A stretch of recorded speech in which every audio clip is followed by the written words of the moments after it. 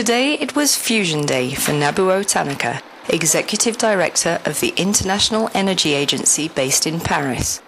On his arrival in Cadarache, ITER Director-General Kaname Ikeda welcomed the honourable guest who has been leading the Energy Agency since September 2007.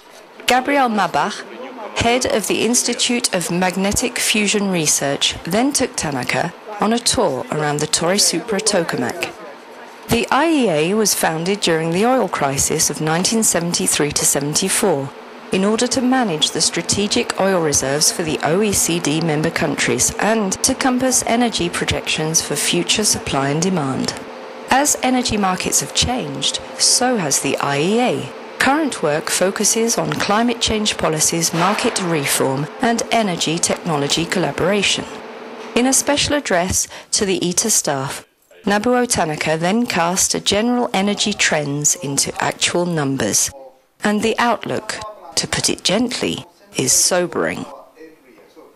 To maintain the economic growth and decouple CO2 emission, yes, huge energy infrastructure investment is necessary. This is a kind of reality check of what climate change negotiators are talking about.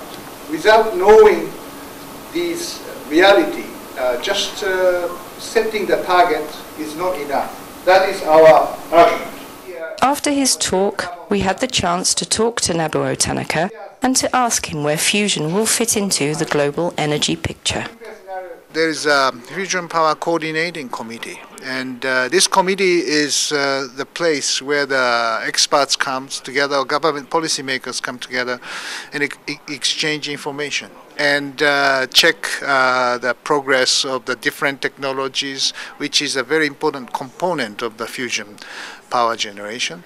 And by doing so, yes, this coordinating committee has started more than 30 years ago, and it certainly contributes to the good success of ITER. And we want to continue this committee to help out the cooperation in the ITER.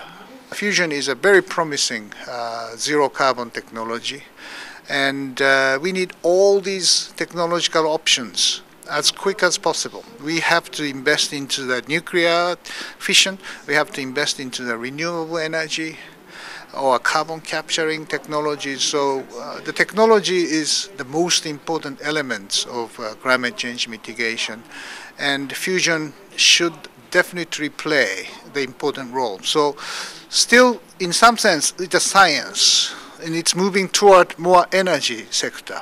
And we want really see this happen as quick as possible, and ITER will play a very, very important role to make it happen.